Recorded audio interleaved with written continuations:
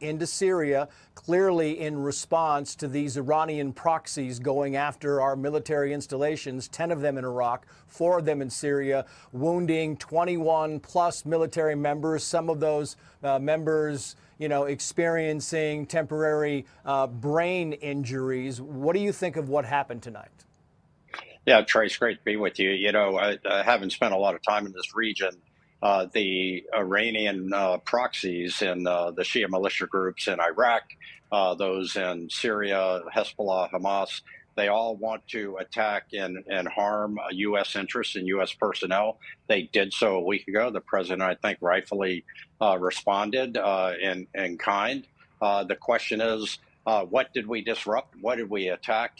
Did we disrupt their capability to continue to attack our personnel in the region? Iran is behind this. The administration's been very slow to acknowledge that Iran is behind this. I think today with Kirby's press conference and other comments made by the administration, they're coming to the realization that they can't have it both ways by appeasing Iran and helping Israel defend itself and protecting U.S. soldiers, sailors, airmen, and Marines in the Middle East. So I think this was a necessary step. It is part, and you're right, it's going to be conflated with, the average Joe Lunchpail in the Middle East there is going to say, well, this is the United States coming in to help Israel, because it does have that sort of tangential effect of separating forces from being able to attack into the Golan in Israel.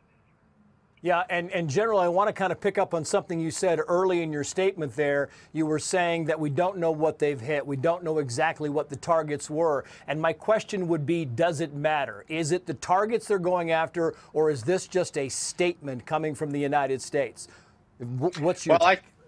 Yeah, Trace, I think it does matter. I think, the Shia militia groups that have attacked our troops, we want to degrade. First and foremost, the responsibility is to protect our soldiers, sailors, airmen, Marines, and our bases and our property in that area. And so we want to do that. We want to disrupt their capability.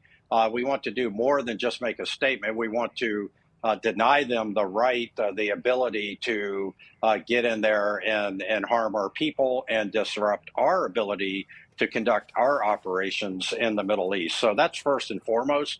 Now, I'm assuming that these were well designated targets, well-placed targets, and that we had some effect. I mean, our Air Force, Navy, et cetera, are very good at doing this kind of thing. When they fly and target, our targeting cells are very good, and very proud of the men and women that have conducted these operations. I wonder, sir, if you look at some of these reports. I was reading reports today where you have, members of Hamas that are actually in Russia. You have the Iranian foreign minister in Russia. Right. If there's an interest on your end as to why these people are in Russia, as to what role that Russia wants to play, is there this feeling that Russia wants to be the mediator in some of this, that Russia wants to get a bigger platform in some of this going on in the Middle East? What's your thought on that, sir? Yeah, Trace, I don't think Russia wants to mediate. I think they want to help drive the United States out of the Middle East. I think they want to inflict pain on the United States and Israel by extension. This is all about Iran's influence. Iran is providing drones and other munitions to Russia. There's an alliance. What this administration has allowed to happen is this alliance between China, Iran, and Russia, and even North Korea, less of a factor here, to ossify and come into a very crystal clear existence where they are supporting one another. And so Russia's best interests, their self-interests, are best served by the United States getting a black eye here. And so they're gonna do whatever they can to help that happen, because we are doing that to them in Ukraine. And so this is geopolitics, and realpolitik at its finest. And as you look at the military chessboard here, sir, I'm just wondering if the United States is clearly trying to make a statement saying, look, this is a one-off. Now stop it. Stop the proxies. Stop going after our military installations. What if it doesn't stop? What if You have these groups going back after our militaries, maybe even more robust. Then what, sir? Do we respond again with another attack? It just seems like we're now kind of on a bad path. No, we are on a bad path, and that bad path started in Afghanistan 2.5 years ago or so. And the weakness that has been demonstrated has resulted in Iran and others flexing their muscle and taking advantage of the vacuum. And so where we are today is that we've got to really confront the dilemma that we are in. We have really two dilemmas here. We have our interests in the Middle East, which include Israel, and then Israel's the attack on Israel by Hamas.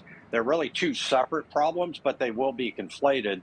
And the real issue is, if we push on Iran and Russia then and China then perhaps get involved, and now we're talking not just Israel, Hamas, Gaza. We're talking regional, perhaps global conflict with multiple nuclear nations involved. And I'm wondering, General, as the last question here, if these proxy groups in Syria or in Lebanon or wherever respond, is it one of those things that you can tolerate it for a little bit? What happens if Iran in some capacity responds? Does that change the equation here in your estimation? Well, I think Iran has been covertly involved. They trained Hamas before the Hamas invasion of Israel. They've supplied all the weapons. We know this. So it's overt involvement already from Iran, and so that what step they would take beyond what they've already done, I think, would just be sort of insult to injury. And we have enough justification, cause, means to act right now against Iran, and it's just a matter of calculus of what steps do we take, what are those hair triggers that we might branches and sequels. If we do this, what happens? What does the enemy choose to do? Because the enemy always gets a vote. Yeah. General, if you'd stand by for us for a few minutes, we would greatly appreciate it, sir. Hey, Sean Hannity here. Hey,